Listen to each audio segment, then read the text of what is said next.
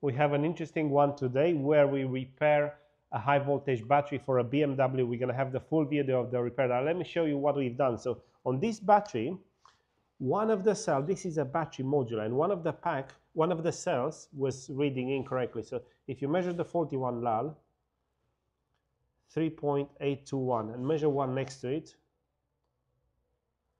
97, another one.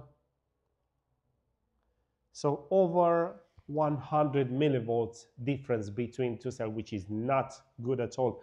And now we have the battery fixed, and what we have, before we put it on a car, we are reading the stats out of the battery to make sure that it is within range. And let me show you exactly how it reads now, and then it's going to go on the vehicle. So this data is very important for us to understand. So look, we've got a 23, 22, 21 millivolts difference on the whole pack.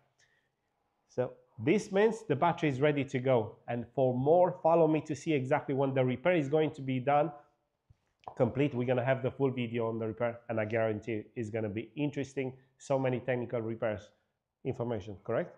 Correct. See you soon.